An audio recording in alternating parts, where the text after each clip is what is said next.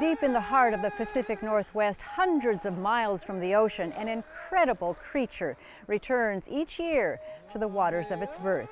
Since time immemorial, it has made this journey to the uplands of the Columbia Plateau, between the mighty Columbia and Snake Rivers. Along the way, it has shaped the society and culture of Native peoples. The creature, of course, is the legendary salmon of the Columbia River.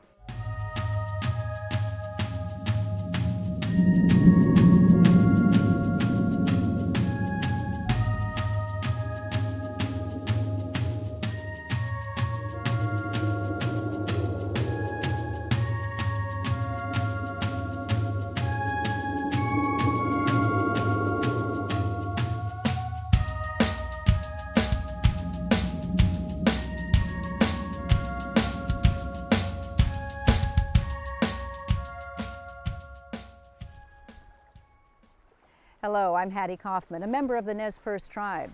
The Nez Perce, along with the Confederated Tribes of the Umatilla, the Confederated Warm Springs tribes, and the Yakima Nation, have reserved rights to harvest salmon and other fish in their traditional areas. These tribes share the common understanding that their culture and very existence depends on the respectful enjoyment of the natural bounty that the Columbia Plateau provides. And almost nothing in that bounty is more important than the salmon. Even with unique languages and cultural practices, the tribes share a regional economy based on salmon. To the extent the resource permits, tribal people continue to fish for ceremonial, subsistence, and commercial purposes, employing, as they always have, a variety of fishing techniques.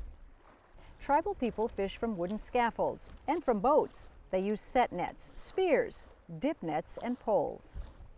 The connection between salmon and Native peoples is ancient and strong.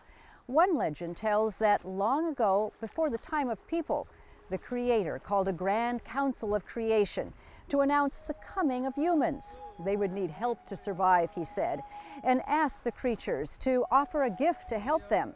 Salmon was the first to stand and offer his life as food for the people.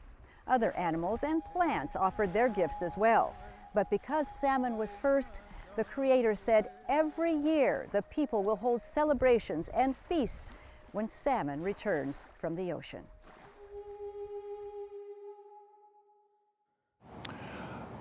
Hello, my name is Bill Yallop Jr. I'm a member of the Yakima Nation and a lifelong tribal fisher. The salmon returning from the ocean is an important time for our people.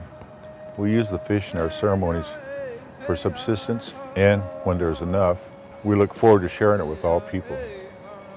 Today I would like to give you this fish, Scott and Linda, on behalf of all our fishers who harvest these incredible fish from the river and make it available to you during harvest seasons.